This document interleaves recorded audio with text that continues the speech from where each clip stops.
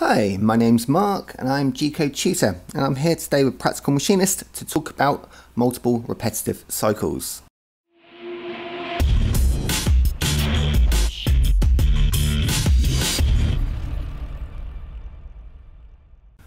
So unlike canned cycles, multiple repetitive cycles are used as roughing cycles to remove as much material as possible in the shortest amount of time. Where canned cycles are used to do the same action over and over, such as drilling holes. Whereas repetitive cycles, we define a shape and the machine removes the material in the most efficient way to achieve that shape. So let's take a look at some of these cycles and see how they work. I'm going to start off with my favourite one, my most used one, and probably your most used cycle as well, and that's our standard roughing cycle. So the G71 removes material along the Z axis, while indexing down in X, taking cuts in X, but the tool is travelling along the Z axis removing material. And there's a lot to this. We can have a one-line roughing cycle or a two-line G71 roughing cycle, depending on our machine. And we're going to look into a bit more about how this works in a minute. But this is our main roughing cycle, the G71, and it works very similar to the G72. So the G72 is a facing cycle and it works the same way as our G71. The only difference is we index in along the Z axis, so we're taking a depth of cut on Z, but we're using the X axis to actually remove the material. So the tool will be cutting along the X axis but indexing along the Z to take a depth of cut. So the G72 is great for making short spigots. I often use it for making false centers when machining a false center on the end of the part. And our third repetitive cycle is our pattern repeating cycle.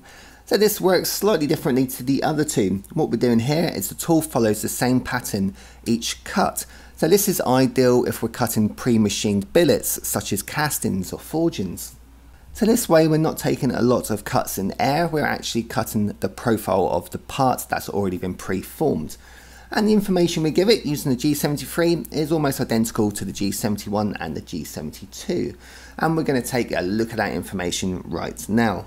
So let's have a look over the information we need to give our roughing cycles. Now this is a two-line G71 roughing cycle. It's also available in a single line, and this depends on our machine controls. Some machines like the single line, some machines like the two lines. So this is the two line. So we start off each line with G71, and this lets the machine know all the information follows this is about that cycle.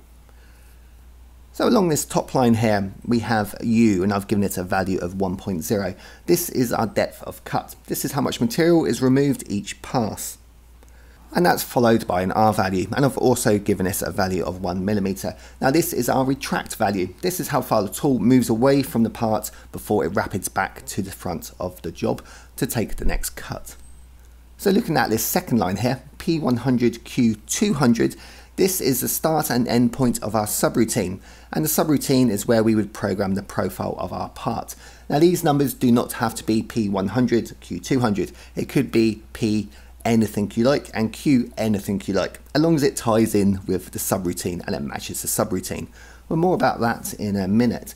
So let's move on to U and W on this line. Now this can't be confused with U on the line above. This U is the finishing allowance in X. So this is how much we want to leave on for when our finishing tool comes in and takes its final cut. So I'm allowing 0.2 of a millimeter for a finishing allowance here. And our W is our finishing allowance in Z. This is how much we're leaving on the faces during our roughing cycles. And this applies to the G71, G72 and G73 cycles. So our W here is our finishing allowance in Z. I'm just leaving on 0.05 of a millimeter just to clean up that front edge. It'd be about 0.02 of an inch. And finally, we have our feed rate. Now where this is a lathe, this would be feed per revolution. So each revolution of the spindle, the tool would progress by 0.2 of a millimeter. Now I said I would come back to the subroutine, so here it is. So this is a section of program taken from the pattern repeating cycle, something that we may see using this, but it works the same for all the roughing cycles.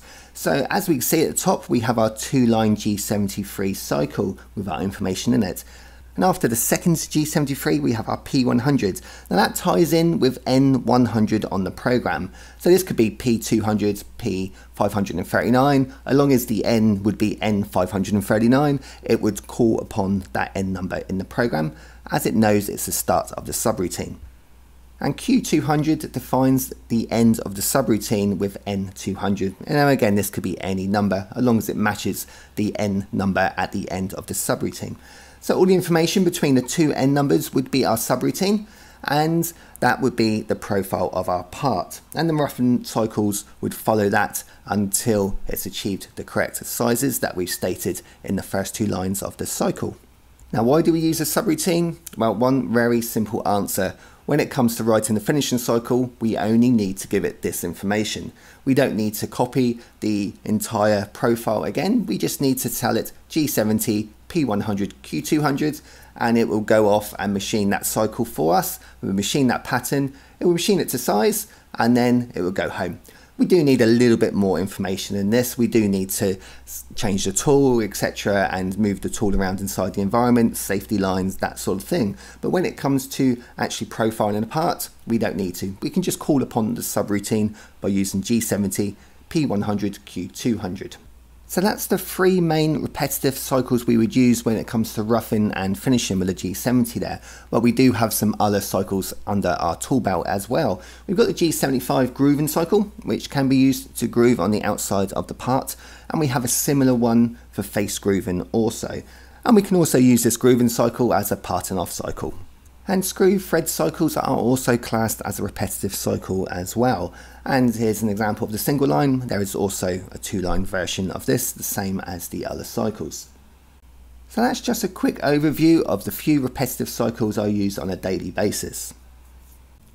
So by using repetitive cycles alongside canned cycles, we can really use a lot less code when we're writing our programs, especially on a CNC lathe. So when we write G-code manually, we often code a lot more elegantly than a CAD/CAM system would output the code.